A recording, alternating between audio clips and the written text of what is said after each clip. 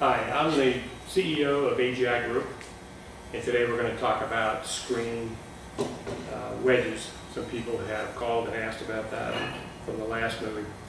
We have two basic designs, and if you look here, you can see the two different sizes. One of them is at a steeper angle than the other, and the track that we use with that is this track right here.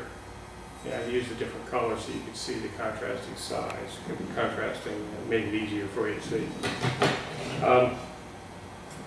The ramp can be used on one side of the track, and then it's got a fold width lip like this, and then when you attach it, you actually anchor it down through the center of this track.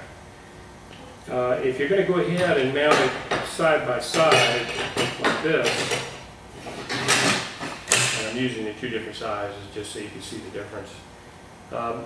It's advisable to go ahead and pull part of this off, and it's a real simple thing to do.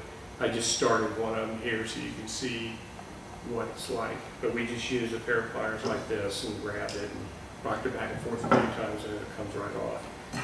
And then what they do is the two pieces go underneath and give you a nice neat fit, where they butt right up against each other, and they don't raise the bottom track. They don't raise it as much as they would if you didn't take that strip off. These strips are used primarily on our custom-made screens. We don't really recommend them to be used on our kits. You can see the difference in the size of the two tracks. Our kit screens are delivered with the special weather stripping fan that catches the screen so that it can't be pulled out in a windy situation. So if you've got a windy situation, that's really how you're going to have to do it. And to complete the installation of the ramp, they come with these extruded items on the end. They're just nylon pieces that snap on the inside if you need them, just to give you a nice finished look. They're available on both of those. On the larger ramp, this is how it looks. Anyway, I hope that's helped you a little bit with the ramp situation.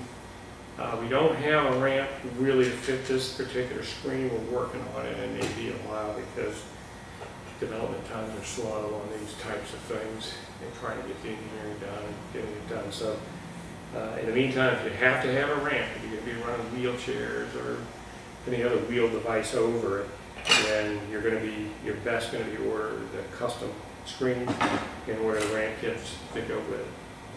Okay, I hope that's answered everybody's questions. Thank you very much for your business, and I hope you enjoy your screen, your Bella screen from AGI Group. Thanks.